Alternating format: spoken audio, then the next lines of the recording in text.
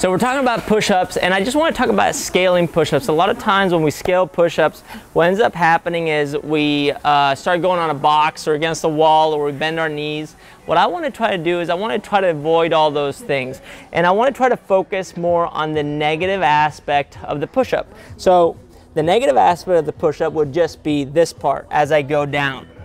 If I'm able to maintain a strong line head to toes on my descent, I am guaranteeing that my motor control and my ability to move is going to be improved and be of quality. Now, once we get down here, what happens is this is where we run into trouble. A lot of people can't push themselves up with a straight body and have a tendency to start arching or breaking a little bit. Now, here's the deal.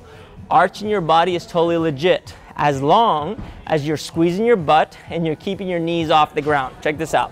So I'm here, I'm gonna descend, my hips are on the ground, I'm gonna squeeze my butt tight, I'm gonna keep my knees off the ground. I can arch, this is totally legit, as long as my butt and knees stay straight.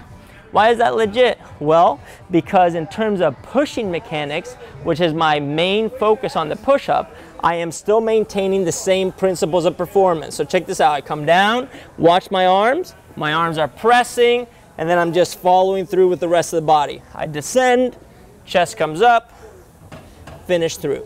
So that's a great way of scaling.